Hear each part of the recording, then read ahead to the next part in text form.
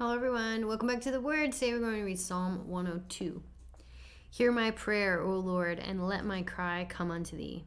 Hide not thy face from me in the day when I am in trouble. Incline thy ear unto me in the day when I call. Answer me speedily. For my days are consumed like smoke, and my bones are burned as a hearth. My heart is smitten and withered like grass, so that I forget to eat my bread. By reason of the voice of my groaning, my bones cleave to my skin. I am like a pelican of the wilderness. I am like an owl of the desert. I watch and am as a sparrow alone upon the housetop.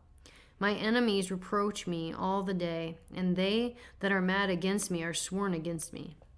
For I have eaten ashes like bread, and mingled my drink with weeping.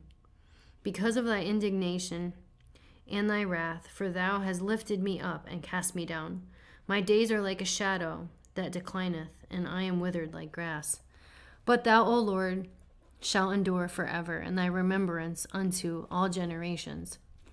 Thou shalt arise and have mercy upon Zion, for the time to favor her, yea, the set time is come. For thy servants take pleasure in her stones, and favor the dust thereof. So the heathen shall fear the name of the Lord, and all the kings of the earth thy glory. When the Lord shall build up Zion, he shall appear in his glory. He will regard the prayer of the destitute, and not despise their prayer. This shall be written for the generation to come, and the people which shall be created shall praise the Lord. For he hath looked down from the height of his sanctuary, from heaven did the Lord behold the earth, to hear the groaning of the prisoner, to loose those that are appointed to death, to declare the name of the Lord in Zion, and his praise in Jerusalem. When the people are gathered together in the kingdoms to serve the Lord, he weakened my strength in the way, he shortened my days.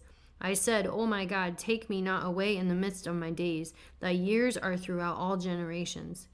Of old hast thou laid the foundation of the earth, and the heavens are the work of thy hands.